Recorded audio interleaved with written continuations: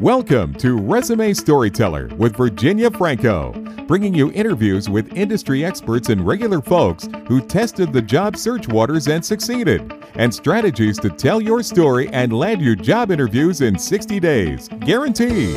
Here's your host, Virginia Franco.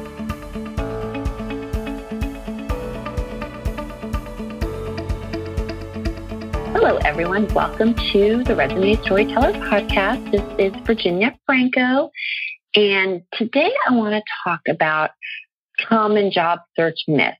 So many of them are avoidable, but I have found lately that I am, in working with clients, that a lot of these misnomers they're still prevalent. And I'm hoping that by talking through a couple of them, that it will dispel any misconceptions that are out there.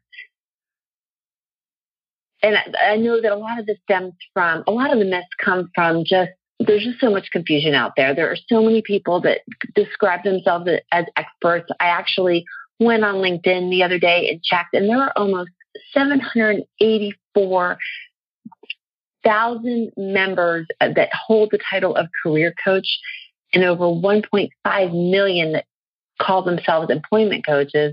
And then there's over 1 million people like me who describe themselves as resume writers. So between the experts sharing their advice on everything career related, plus all the anecdotal stuff that you hear from, our friends and family that are very well-meaning, it's just no wonder that job seekers are confused. And I have no doubt that's why there are so many job search myths out there today. So the first one that I want to talk through is the idea that job hopping is bad. The truth is when I first began writing resumes, back in the 20th century, I would agree with that sentiment. Companies did frown upon candidates that left their job every couple of years. But in my experience, people started to make a 180 on this thinking around the time that we started to pull out of the Great Recession. So today, while job hopping every year still does set off red flags, in a lot of environments, sales, operations, consulting, startup, it's perfectly acceptable for an employee to begin a new job search once the challenge that they were hired to do is complete. Moreover, and I think this is really important, the idea of staying put actually can hurt your long-term salary potential. In fact, ADP did an analysis back in 2016 where they revealed that the biggest salary bumps come after employees stay put 2 years, but not more than 5. So once you stay more than 5, sometimes you might be shooting yourself in the foot from a salary perspective. And then the other thing that I found interesting is that big pay bumps are much less likely if most of your previous experience took place with one employer. And look, there are lots of reasons why you should stay or go other than salary. And whenever I'm writing a resume for someone who has stayed put a long time or someone that has been leaving every couple of years, I make sure to focus on what they were brought on to do and how they solved it. That way, the reader knows that you're someone that sticks with the job at hand and then moves on to the next opportunity, whether it's internally or otherwise. The second myth that I often hear is that you always should wear a suit and tie to an interview. That's what my mom told me. That's what my grandfather told my dad. I'm not sure when this changed, but I can assure you that it has changed. And I think it's because the idea of business casual didn't start making its appearance into corporate America until, it's probably been about 25 years ago. So flash forward to today, and acceptable dress attire ranges. Suit and tie works on Wall Street, jeans and a t-shirt work in Silicon Valley. So it stands to reason that if you show up in a suit and tie to a tech interview in California, or if you wear jeans and a t-shirt to your investment banking interview on Wall Street, people are going to look at you funny. You're not going to make a great first impression. So If you're struggling to figure out what to wear or what not to wear, do your homework. It's okay to ask a friend who works somewhere or is in that industry, or try to make a connection with someone on LinkedIn and ask for wardrobe advice. And that'll help you pick out the typical attire. And then what I would suggest is try to dress one notch nicer. So if jeans and t-shirt are acceptable, then maybe you go with some casual pants and a nice shirt. Okay, on to myth number 3. And this is one that I am talking to clients about constantly. If I have a great resume and I am the perfect candidate, then I will apply online and I will get a call back. No. While it is absolutely important that your resume be suitable for applying online, because applicant tracking software is in place when you submit to a company's website or you go through LinkedIn Jobs or Indeed and all of that, you don't have to go far in your internet searching to know that job search chat sites are littered with people frustrated that there's a resume black hole where they submit their application online and they never hear a response. More often than not, it is not because of the resume. You have to apply to 100%. I think you have to apply to 100 roles to get 2 responses. Mine do better, but 7, 8 responses is still pretty miserable. And that's because beating the ATS system is a numbers game. And sadly, the odds are just not in job seekers' favor.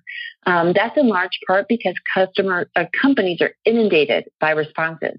It's also because a lot of resumes aren't formatted correctly. And then lastly, a lot of times the pipeline is filled with candidates that are just not a good fit. So the system is overwhelmed. My advice is to bypass that system as your first point of entry. Your best shot at landing an interview is a personal referral, period. The stats back this up. Undercover Recruiter actually reported recently the following, that only 7% of employee referrals apply for roles, but it accounts for 40% of hires. Secondly, if you land a job through referral, you're going to get onboarded much more quickly. Actually, 10 days faster than job boards and 15 days faster than career sites. So going through referral gets you in your role much more quickly. And then lastly, the recruiting process is shorter for people that are referred, according to 60% of the employers and recruiters that were surveyed with this. So referrals are much more likely to land you the role more quickly, and then get you onboarded that much faster. So, here's what I say. Network your way into a referral, and then what will likely happen is you will start with preliminary sort of informal chats or informal interviews, and then it's likely that a hiring manager or someone will then call you and say, okay, the job posting is out now. And then you apply online. And then it doesn't matter if you are number 2 or number 2,000 to submit, because there's a person on the other end that is looking out for you. And it's a fast pass or fast track to the top of the pile. Myth number 4 is another one that is pretty prevalent. And that's the idea that you don't want to limit your opportunities, and readers should be able to read through your career history and figure out how you are a good fit. And while that maybe was true years ago, I can tell you for certain that today it no longer is. Apart from leisure or pleasure reading, people are usually in a huge rush when they are reading. I always joke that I'm not even sure my own mother would take the time to read through my resume. Aside from best-selling novels or interesting magazine articles, there's not much that gets in-depth read on the first glance. And that goes for resumes. Resumes are likely going to get skimmed on their first read. And again, the stats back it up. There's an infamous study that's been quoted for years by the Ladders saying that first round reads of resumes last a total of 6 seconds. Now, that number does get higher as you move up the chain. So that first level screen reader or HR screener might look at it for 6 seconds, but then that next level person might give it 10, 15. And then the hiring manager will probably initially read it for about 30 seconds if you're lucky. So what this means is that you have got to spell out immediately the role that you are targeting, how your skill set aligns closely with the job requirements. And then lastly, you've got to show achievements or accomplishments that cement for them that you know your stuff. The good thing about having a headline at the very top is that you can tweak it to show the reader the role that you're targeting. So if you are looking at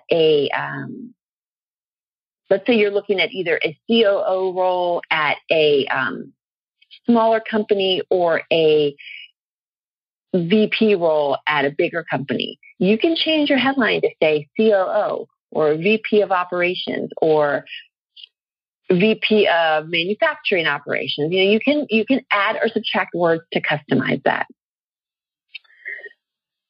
Lastly, this is another one that's getting better, but I do want to address it. And that's the idea that I should just focus on my resume and I don't really have to pay much attention to my LinkedIn profile or my social media presence, all of that. Again, I'm going to quote some stats. Last year, 2018, Career Builder noted that 70% of employers use social media to research screen candidates during the hiring process. That's almost 3/4. That means that the days are long gone when a great resume alone will cut it for an interview. And that's not even talking about the outreach part. And that's because without online proof that you are who you say you are and can do what you claim, alarm bells are going to go off. So a lot of people just are so worried about social media that they want to erase their online persona. I'll tell you that this will backfire. According to a Business News Daily article that I discovered, almost half of all employers wouldn't call you for an interview if you are MIA online. Furthermore, if your social media includes posts that might position you in an unfavorable light, you run the risk of you risk your chances of getting interviewed or hired. So my advice to my kids, to my clients, to anyone who will listen is that content that is suitable for grandmother to read should not go on social media. That means avoid online rants, discriminatory comments, provocative or inappropriate pictures. And some of this is common sense, but I can't tell you how many rants I have seen on LinkedIn where people comment just bitching about whatever the issue is.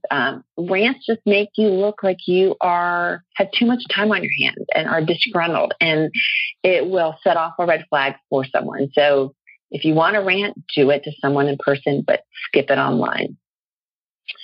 Conversely, by including information that positions you positively, you can use social media to your benefit. In fact, 30% of hiring managers said that they found information supporting the candidate's professional qualifications, and 33% were impressed with their professional image. So use it to your advantage. Include pictures of yourself doing noble things. Write posts that position you as an industry expert. Use your Twitter to retweet articles that align with the industry that you are targeting. So I hope those examples help. Look, job search myths are avoidable. I'm sure you'll keep on hearing more. They're not going to go away, but I hope that I've showed you that the stats bust the myths and back up the strategies that I've outlined. If you have any questions about any of this, feel free to shoot me an email, send me a LinkedIn email, send me a text. I will answer. Thanks so much, guys. Have a great day. You've been listening to Resume Storyteller with Virginia Franco. To learn more about storytelling strategies to catch the eye of today's skim online readers, hiring and decision makers, go to www.virginiafrancoresumes.com.